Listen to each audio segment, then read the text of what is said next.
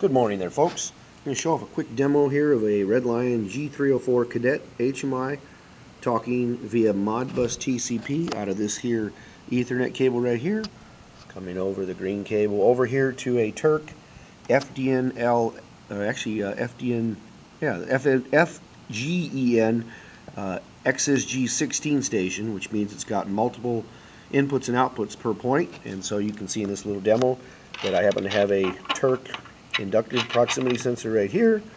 You can see the station right now is running through a demo that's being executed over here on the actual Kadet. If you look at the screen, there's the LEDs changing. So what we're going to do here is we're going to turn off the little blink demo by clicking this button right here. Should stop that. Stops the blink demo right there. And let's say that I manually would like to run some I/O. I can go here to the simple I/O logic.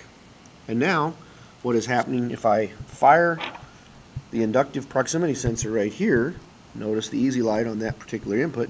If I put this in front of here, you see the easy light goes on, and you can see the LEDs down below here indicating the input on one side and the output on the other. That's just some simple I/O logic here. So if you also look at the screen, when I do it right here at the screen, let me get where the glare's not there. You can see it on the screen as well, showing up there, the two top LEDs. If I turn off that feature, and let's just say that I want to do a blinker of I/O 14 and 15, I can click right here, and you can see the LEDs are blinking right there on the screen. And if I go over to the actual station, you can see the same points happening right there. And then last, if I go ahead and turn this off, and let's say I'd like to manually control the I/O, I can go right here, and now I can manually turn on the I/O points by simply touching on the screen a point like that. Brings up this control, and if I turn on here, I can actually see the LED here. And if I go over here to the station, if I turn it off at the exit, or that's the other one, turns it off, turn that one off.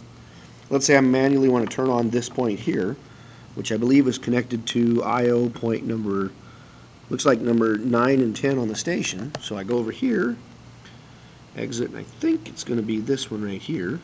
Let's see here. Now if I go over here, I'm off again. Hold on here, guys. That's number 16. Let's go to this one. Maybe it's this guy here I'm looking at here. Let's try it again. Which one am I doing there? The opposite of that one. It's this one over here. There we go. And I can manually turn on that particular output there from the station. If I turn on the other one, I should get the red. And if I turn on both of these outputs here, this particular easy light from Banner does blinky blinky when both are on. And then I'll turn it off, go back to my screen. There I am. And let's say I want to exit from here, so I'll just go here to back to the home menu on this guy.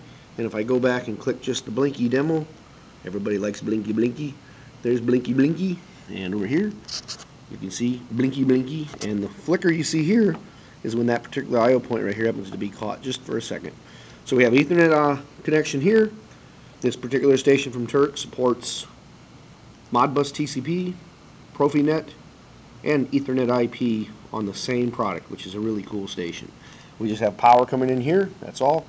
Output connected here, little inductive sensor here, Ethernet cable, can daisy chain in and out. Goes back to our G304 Kadet through a crossover cable, and it's plugged into the Ethernet port on the Kadet, as you see right here. And there's the little screen demo cranking along.